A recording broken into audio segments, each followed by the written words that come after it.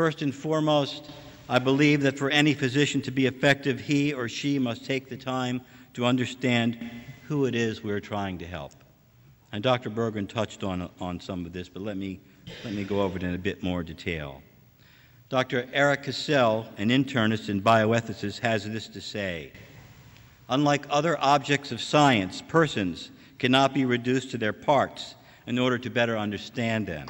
Yet it is useful in understanding the relation between suffering and the goals of medicine to look at a simple topology of persons. Dr. Cassell reminds us that a person has a family and a past. A person has roles. A person has a cultural background that contributes to beliefs and values that can play a part in the effects of disease. A person has a relationship with himself or herself. Persons do things in the world. Each of us has a secret life. Sometimes it takes the form of fantasies and dreams of glory, and sometimes it has a real existence known only to a few. Everyone has a transcendent dimension, a life of the spirit, however expressed or known. Every person has a perceived future. Hope is one of the necessary traits of a successful life. Every person has a body and a mind. Disease can so alter the relationship that the body and mind is no longer seen as a friend, but as an untrustworthy enemy. Dealing with human obsolescence and frailty, sickness and disease and decline, and the personality idiosyncrasies and behaviors that predate the illness or result from it, not to mention the family dynamic which is unique to each individual circumstance. Well, this is what it is, what to me is what doctoring is all about. And I found that to deal and negotiate effectively in these often fraught and difficult realms, one must be able to call on philosophy or psychology, on religion and literature, rather than just science. There are no algorithms, flowcharts, tables, or graphs to guide the way.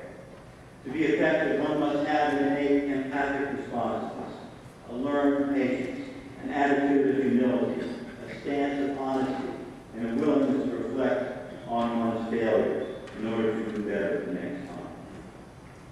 And what else does one do?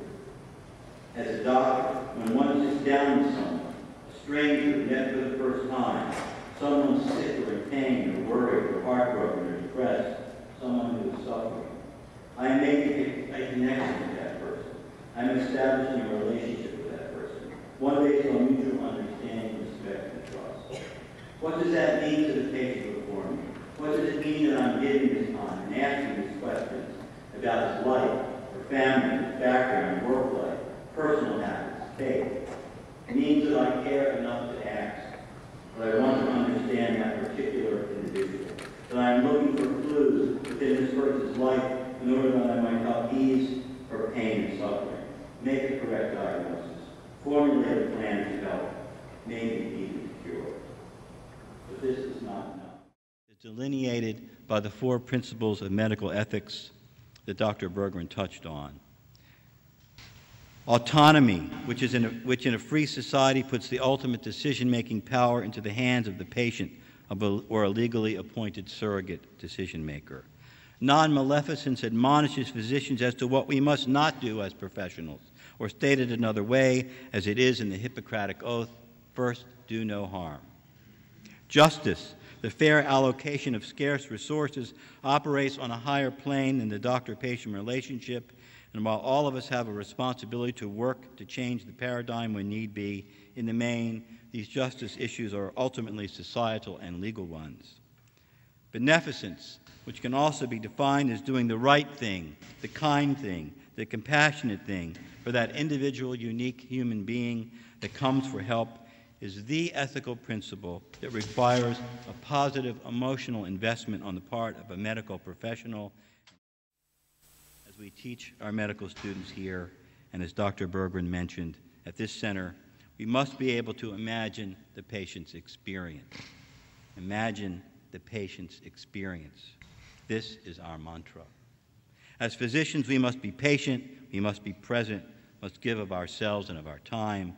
No matter the hour, our level of fatigue, the turmoil in our personal life, our own needs at the moment, We must reach deep inside to the well of empathic responsiveness, the idealism that we know is there, that essence of humanness that brought us into medicine in the first place. As long as human doctors minister to human patients, the intuition and the empathic responsiveness required to successfully negotiate the doctor-patient relationship will be a cornerstone of medical care. In the wisdom that my colleagues, the Rinpoche and the Rabbi, on this panel tonight bring to our discussion and our ongoing self-analysis and self-discovery are essential to this process. Thank you very much.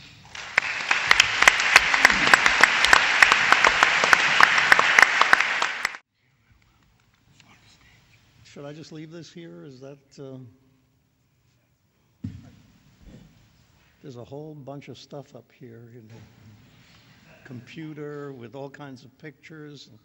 I don't know whether I'm supposed to appreciate it, but it looks great. Thank you all very much. I'm delighted to be here.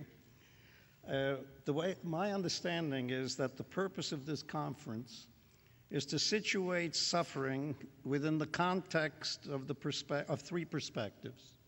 First and foremost, within the perspective of the practice of medicine, and then in clarifying and evaluating Western and Eastern religious approaches. That at least is my understanding of what we're doing. Now, what does disease mean to a person? A doctor has to somehow ask and answer that question. And how does a person who is ill integrate this illness into his or her sense of self? And my point of view here is to somehow ask and answer the question of how can religion provide a context within which such an integration can take place. Now, as I understand my responsibility, it is to provide the perspective of the Western approaches. Now, let's be clear, to speak about Judaism, Christianity, and Islam, which is the approaches I'm supposed to be discussing within the context of 15 minutes is not going to be not only difficult, it's impossible. It's impossible not only because of the limitations of time, but even more so, it's impossible because of my personal limitations. I'm in no sense an expert, really, in any of these three religions. Even within Judaism, I only have some deep knowledge within one small aspect of it. But if we were to look at what the Western world is, the Western world is a product of a number of spiritual and intellectual resources. It's not just Greece and Rome, Judaism, Christianity, Islam. And all these traditions have much to say, and there's a vast literature when it comes to what they have to say about suffering. Now, my definition of suffering, because I think if we're going to be talking about suffering, let's at least agree on some definition. And here there may be an issue as to whether this is a definition that would be universally accepted. But I would define suffering as that which hinders the full realization of the true or authentic self in an authentic society which is organized to bring about such a realization. So that suffering isn't just an individual thing. It isn't just whether I'm in pain or not in pain, whether I'm fulfilled or not fulfilled, but whether I have some contact with that which makes me authentically me. And do I fulfill that? And am I in the context, in a social context, where such a fulfillment is possible? Now, from a Jewish perspective, and here I would say we have similarities in both Christianity and Islam, and I'll say some words about that presently. Suffering comes from trying to realize a false or inauthentic self. That is, doing what is destructive to oneself. And suffering comes from doing often not the wrong thing, not the destructive thing, but suffering also takes place from doing the right thing. Now that's a very interesting paradox. Why is it that suffering also comes? Because there is unconscious, mechanical suffering, and there's conscious, self-conscious suffering. Now, let me try to illustrate that by telling a midrash about Moses. Now, a midrash is a rabbinic way in which they try to make a point. The story is told that Moses, who had gone through the wilderness, freed the people of Israel, the Israelites, from Egypt, and one of the kings who really have heard about Moses, he sends his most famous portrait artist, and he says, make a portrait of Moses, and when we look at that portrait, we will then be able to bring that portrait to the physiocrats, and the physiocrats will use their science to tell us what Moses was, what made him such a great leader, what made him such a great hero. So the fellow goes, he makes this portrait, and he comes back, and the physiocrats have their way at it, and they come to the following conclusion. Moses is dogmatic, he's arrogant, he's selfish, he's angry, he's hot-tempered, he's vicious. In other words, he's no good. He can't believe it. So what does he do? He then himself goes to see Moses, as he says to Moses, I can't believe it. The portrait is accurate, it's exact, and the physiocratic science is certainly true. So how can you explain it? And he says, I'm even worse than what your physiocrats have said. He says, I am selfish. And he says, no, that can't be, the king says. After all, how can you be selfish when Joshua said to you, don't you see these people are prophesying, that they're taking your place? And didn't you say, would that all God's children be prophets? He says, yes, that's true, I did say that. And isn't it true when the children of Israel were ready to go back to Egypt and say, we're going to captain, and they started stoning you, and I said, I'll make a great nation out of you, and I'll destroy them. He says, wait a minute, you can't do that, because you're a God who keeps his promises. Isn't it true, this king says to him, that when you were ready to go into the promised land, you were unhappy because God brought you out of Egypt to take you into the promised land? He wouldn't let you enter. And didn't you say, I understand why I cannot enter, because by entering, the children of Israel would remain children and never grow up. So how can you say to me that you're even worse? And he says, let me tell you something. The hardest thing that I've ever had to do is to confront the worst in myself and overcome it. To confront the worst in myself and overcome it. See, there's suffering that you do because we do stupid things, we do silly things, we do selfish things. But there's also suffering that comes from doing the right thing. Isn't it interesting? When you have the prophets of Israel, take Jeremiah, for example, or Amos, or Isaiah, or any of them. They say, seek good and not evil that you may live. That's what Amos says. So what did they do to Amos? They kicked him out. Look at, they imprisoned Jeremiah. So the question that dawns on us, that there's also suffering because we do the right thing. It is by trying to make ourselves better, because we have to look at the worst in ourselves, and also we have to make the world better.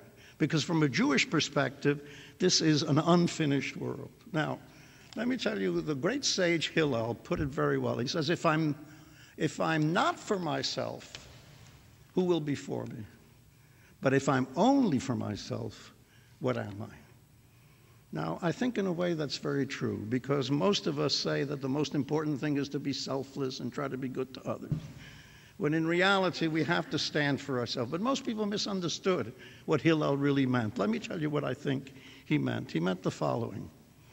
He said, if I'm not for myself, and this is very interesting, he says, perhaps, a quote, a sage said that what Hillel meant was that perhaps one of the most embarrassing and disconcerting experiences that anyone can have is when a person is counted on to do something of importance, or when we're in a predicament where we were counted upon and asked to fulfill a task, and we were not up to it for lack of self-preparation.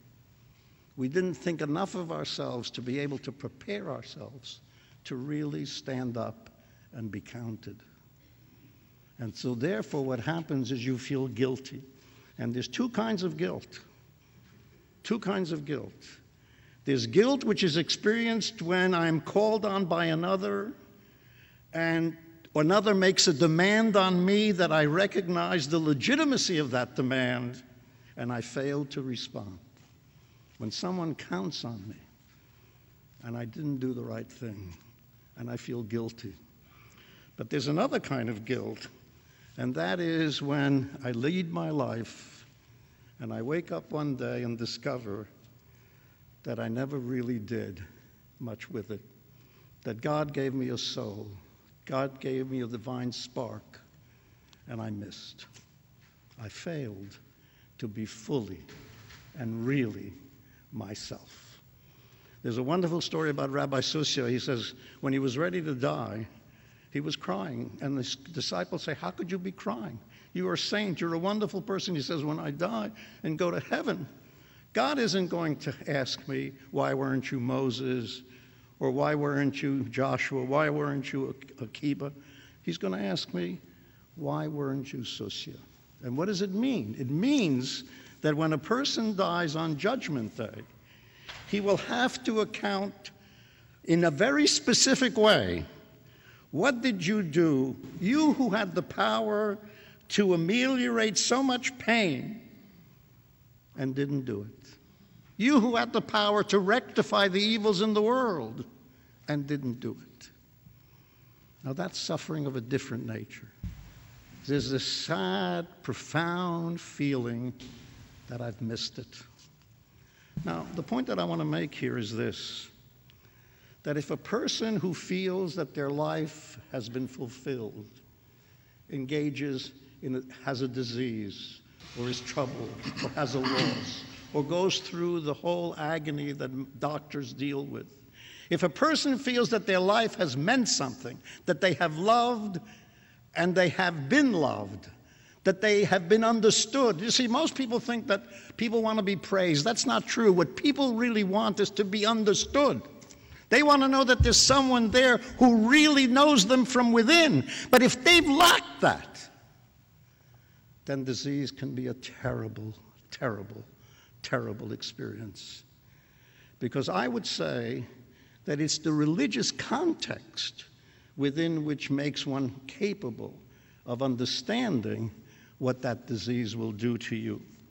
And so my own fundamental approach to this is that we have to actually find a way in which we can be in touch with our creativity, which makes us fully human, which actualizes the true self, the soul of a person. And by actualizing that soul of a person, then perhaps we can face and confront that disease, whatever the disease may be, whatever the pain may be, whatever the suffering may be, with a sense of hope, with a sense of trust, with a sense that there's an ultimate meaning to life and to the world. If you don't believe that, you have a real problem, because then life is a tale told by an idiot, in Shakespeare's words, full of sound and fury, signifying nothing. Judaism believes that one should never cure one's own hurt by hurting others. On the contrary, one should cure one's own hurt by helping others. And isn't it true, the very people who have done the best of people who have suffered? I have a friend who died because he had a disease that ravished him. So what did he do? He built a center, the Columbia University Diabetes Center, which has become a state-of-the-art center. He wasn't bitter. He said, what ravishes me, I have to do what I can to help others who suffered like me. And perhaps the worst thing that can happen to a person is a person who feels that he's not worthy or merits being depended on. There's a rabbinic statement, and I'll conclude with this. There's a rabbinic statement that says, if a man has two cows, one strong and one weak, who is he going to put the burden on? On the strong or on the weak? Well, the answer is pretty clear. He's going to put the burden on the strong. And the great tragedy, it seems to me, is that there aren't that many people who will take upon themselves this burden, because perhaps the sentiment gradually established itself that the mark of the grandeur of a human being is to be asked to bear more than his share of the burden. And by the same token, The supreme degradation of the low and the base is to be taught not worthy of being ennobled through bearing the sins and sorrows of others. In this sense, I think that the Jewish tradition establishes a base which is built upon in the Christian tradition. In a way, it's different because the emphasis is different. But you see, what Christianity, as I understand it, and I teach in a Catholic school for 16 years, I've taught at St. Thomas Aquinas University. But from what I've been able to understand it, what Christianity says is, a God who simply promises redemption cannot engender the same depths of conviction as a God who not only promises, but as it were, delivers through incarnation and resurrection. You see the difference? In Judaism, the great prophet takes on the suffering, but not the guilt. Whereas what you have in Christianity is something radically different. What you have in Christianity is where, through the incarnation, you have a human being, God becoming a human being, who then takes on the guilt, not just the suffering. And this is a difference. It's a fundamental difference between Judaism and Christianity. In Judaism, we believe that each individual takes on the guilt, his own guilt, and has to find his own redemption. In Christianity, you have it. Secondly, I would say that you have a different concept of Judgment Day. Because, as I said before, in the Jewish tradition, judgment means basically that you are judged, but you have a chance to say, you know, you have a chance to render an account of yourself. It's like a dialogue with God. And in the Muslim tradition, it's very interesting. A Judgment Day in the Muslim tradition is where all and final justice takes place. Namely, God's justice will be fully and finally shown. And that basically is that every time we are tested, and from the Muslim point of view, we are continually tested, we have to somehow pass that test. So in conclusion, let me say that the Jewish tradition basically affirms that God is behind everything. God creates everything. God gives us a soul. God gives us the possibility to realize that soul through free will. And in trying to do that, we make a lot of mistakes, but we have an opportunity yearly on Yom Kippur, which we just recently celebrated it, to come to terms with who we are and to be a different person. Each one of us has the opportunity to change. So in a sense, the Jewish tradition is both tragic and prophetic. Tragic because, yes, we have some infirmity, some flaw that may do us in, but it's not over. We can also look at that flaw. We can look at that infirmity and become a different person, become a new being, become a new creature. And through becoming that new creature, we're born again. And I think the Jewish tradition says to everyone who is in pain and who is suffering, you are more than your pain. You are more than your suffering. You're even more than your body. You're a soul that is eternal. Thank you very much.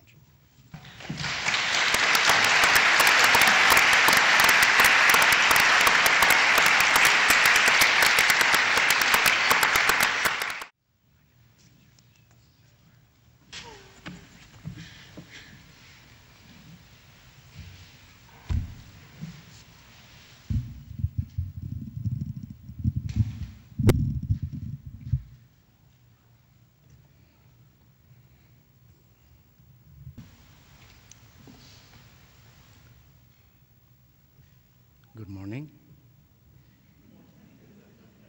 No, just kidding. Good evening.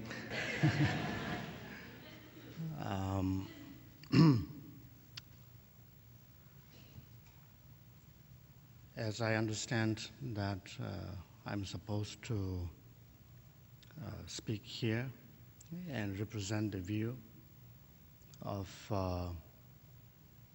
Asian philosophy or spiritual traditions, understanding of what is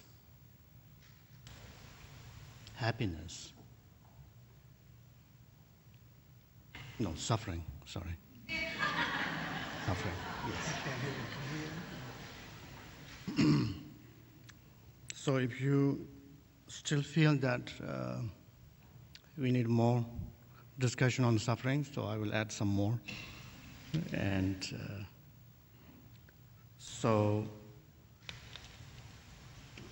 well, like Rabbi said earlier, that it is a huge sort of a treasury of wisdom to cover.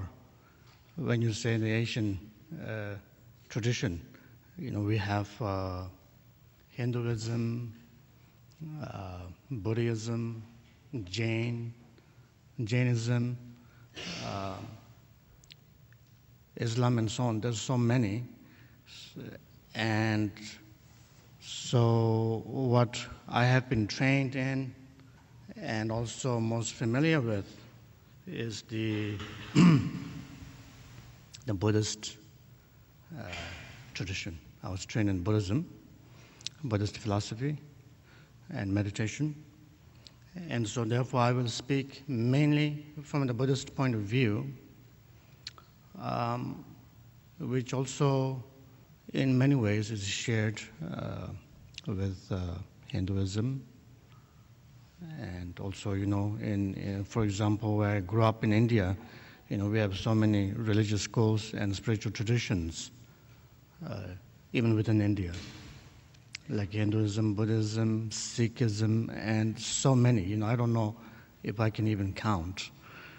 So anyway, I will represent basically mainly from Buddhist tradition and a little bit of Hindu. And so suffering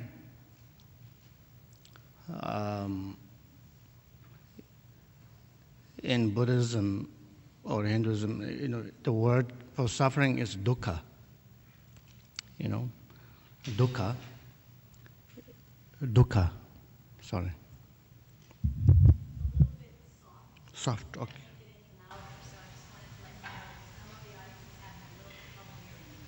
Okay.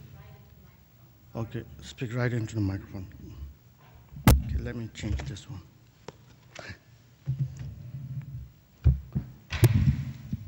I think that's better. Okay. So, is that loud enough?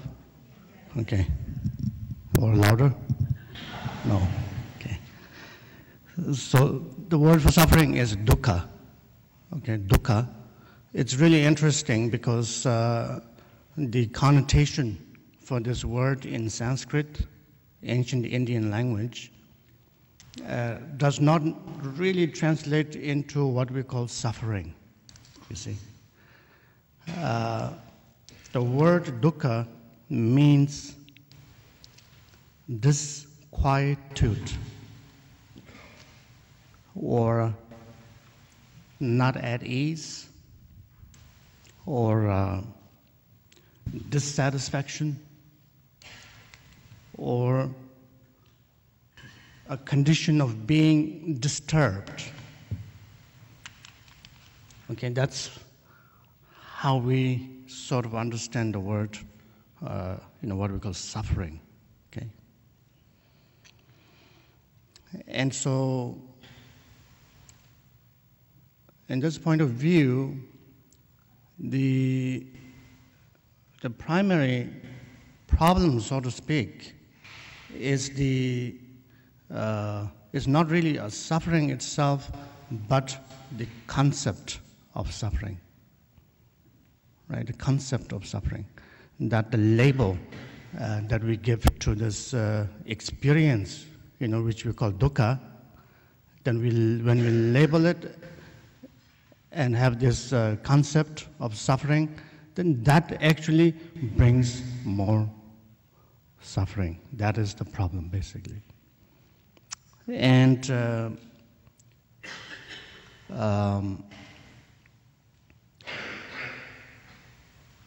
the spiritual view here is that whether we realize it or not,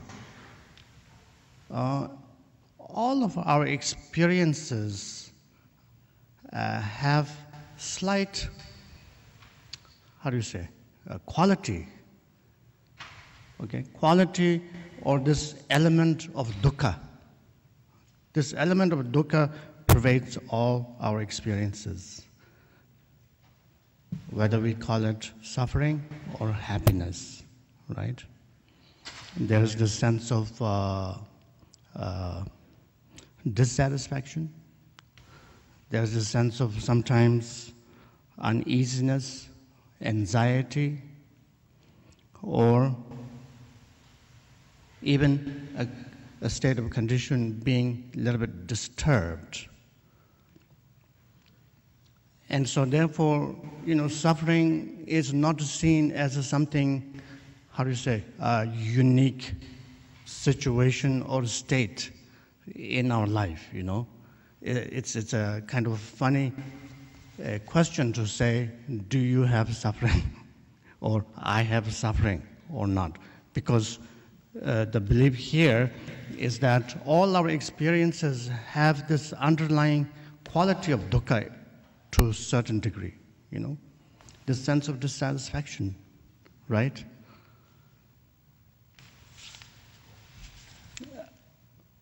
And so, therefore, this sense of suffering here is discussed in three different aspects. There is the sense of suffering, which we usually call suffering, right? The pain, the physical pain, the mental pain, and the real sense of uneasiness or disturbed state. And this is what we call the suffering of suffering, which we are mostly discussing about in, let's say, healthcare situation, as well as the spiritual care for people in pain and so on. We are mainly dealing with the situation of suffering, which is a very wonderful experience, isn't it? And secondly, we have this presentation or understanding that the suffering of change, which we always discuss in the context of, let's say, aging, right? For example, aging is a suffering of change. And so the Buddhist teaching, and also I think we share with the Hinduism, is that the fundamental suffering really is this suffering of change, you see. The suffering of change that we cannot avoid, right? Whether it's a positive change or negative change, it doesn't matter. But whenever there's a change, there's some suffering, there's some pain, there's some uneasiness, there's some anxiety, and that's what we call suffering here again, change. And thirdly, it's a little bit more kind of subtle level of suffering, which we call all-pervasive suffering. All-pervasive. All-pervasive suffering is this sense of a basic heart of dissatisfaction, right? The basic experience of dissatisfaction. Whether, we have $10 in our pocket or $1 million in our bank account, both guys who have $10 or $1 million, we both have certain, suffering of dissatisfaction. And so anyway, I won't go into the details of these categories. And so I hope the basic idea of what dukkha is clear for us at this point. It's basically disquietude, dissatisfaction, and so on. And so from the Buddhist point of view, the problem here in the beginning is we have difficulty in accepting the suffering. Right? We go through a lot of denial. And so the first stage, so to speak, the first point I want to talk about here from the Buddhist point of view is accepting the suffering. You know, accepting the suffering, which is basically acknowledging who we are, right? Acknowledging who we are. We as a human being, a sentient being, go through definitely these stages of changes that we can't avoid. You know, each stage of change brings a different experiences of suffering, sickness, illnesses, in the old age, and so on.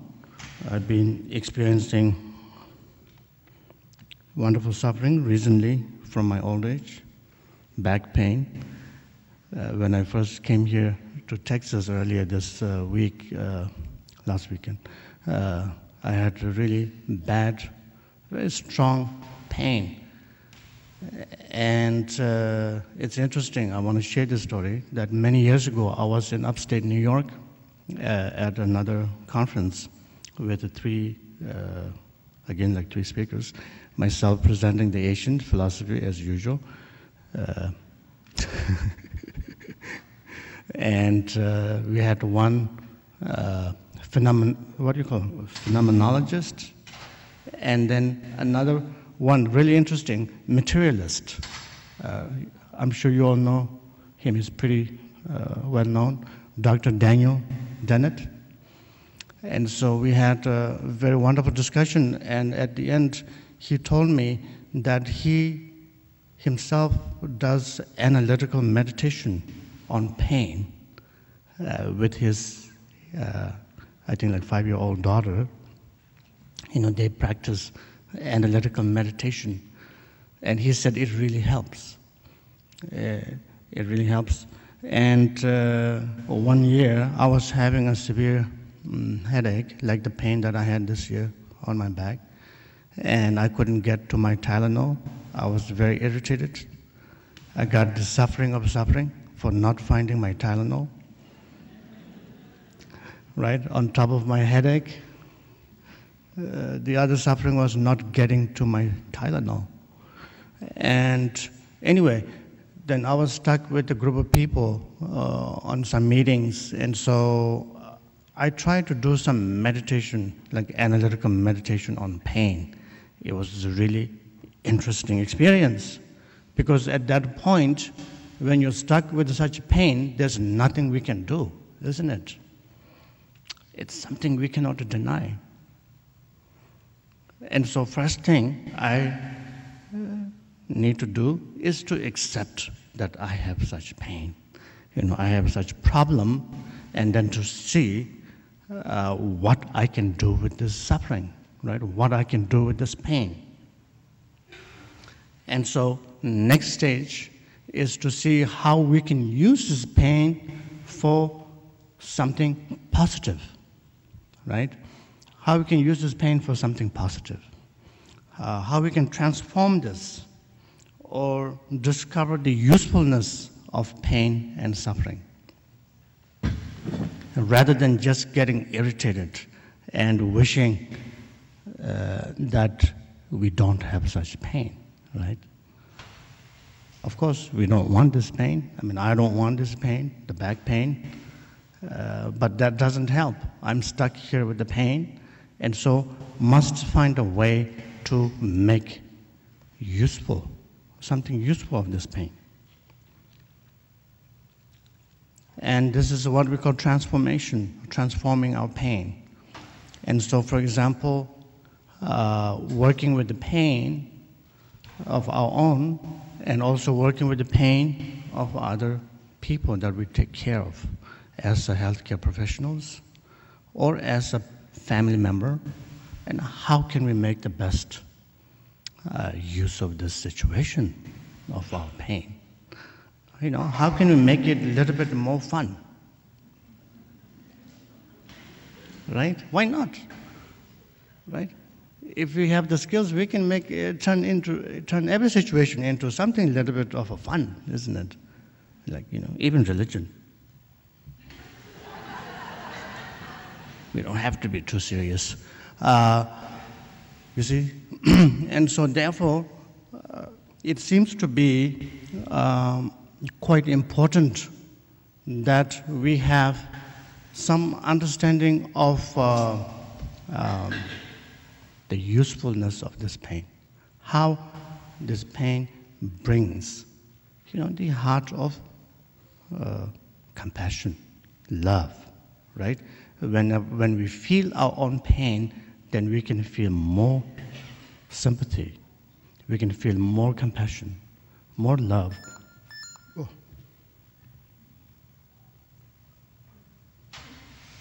Does that mean my time's up, or I have no clue? Yeah? All right. Okay, sorry. All right. Okay. Thank you. No, thank you.